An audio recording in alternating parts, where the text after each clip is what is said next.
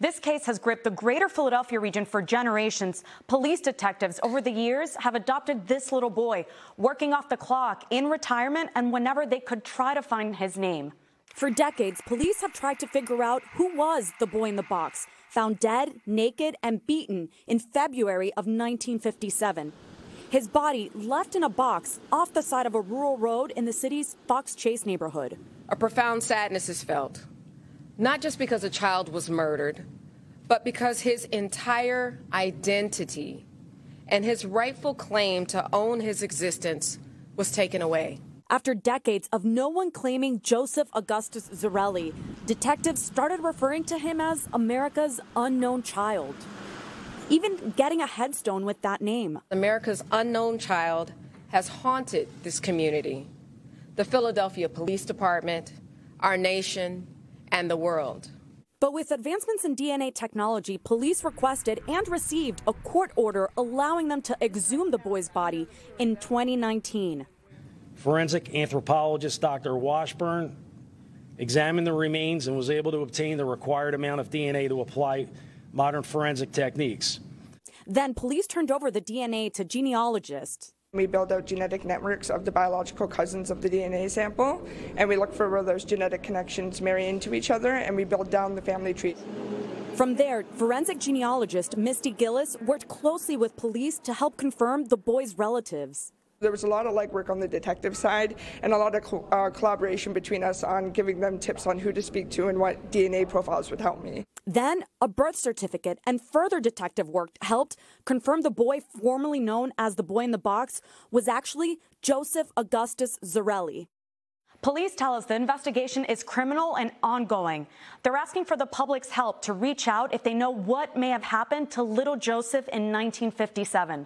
For the investigators, Claudia Vargas, NBC 10 News. Police say Joseph had been beaten, and they believe that contributed to his death. But officials would not say who they believe could be responsible. Police also would not identify the boy's parents, who are both deceased. However, siblings and extended family are still in the area. A Chester County law firm is representing those who have been contacted by police. A lawyer for the firm would not comment on their behalf. Investigators are not the only people who have been following this case and feel a connection to this young victim. NBC 10's Erin Baskerville shows us why today's announcement has been emotional for so many. How could it not be emotional for anybody that cares about human beings? Tears of relief years later. Neighbors who followed the case for decades stopped by a marker in Fox Chase, the location where Joseph Zarelli's body was found in 1957. 65 years later, and emotions are still overwhelming as many waited to learn the 4-year-old's name. I can't say any more about it. I'm glad we know his name. I'm glad we know his name. Around the same time tonight in a different area of Northeast Philadelphia, a special dinner in honor of the work done.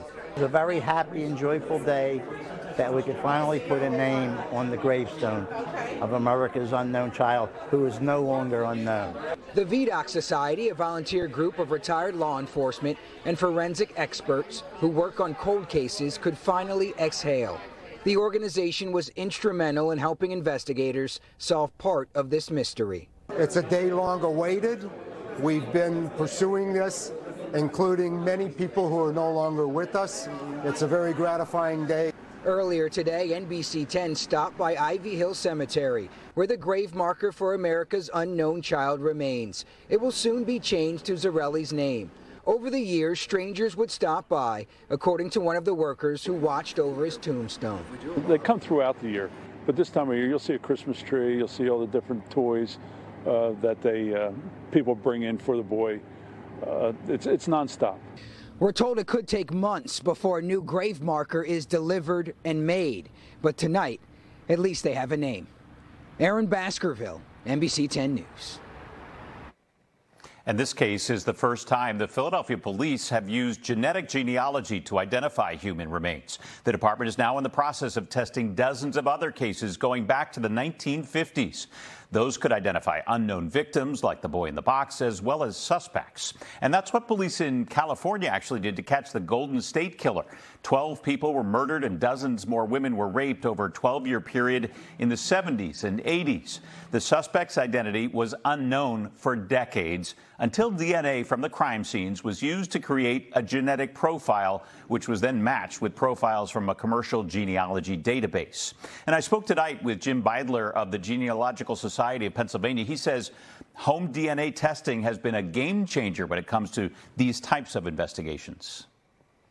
With so many people having done consumer DNA tests, basically you have proxies for well over half the American population represented in the DNA databases. And that's what these genealogists are working from. Beidler points out users of home DNA tests have to opt in to share their information with other users. And in the case of law enforcement, it can take a court order before a company will share information.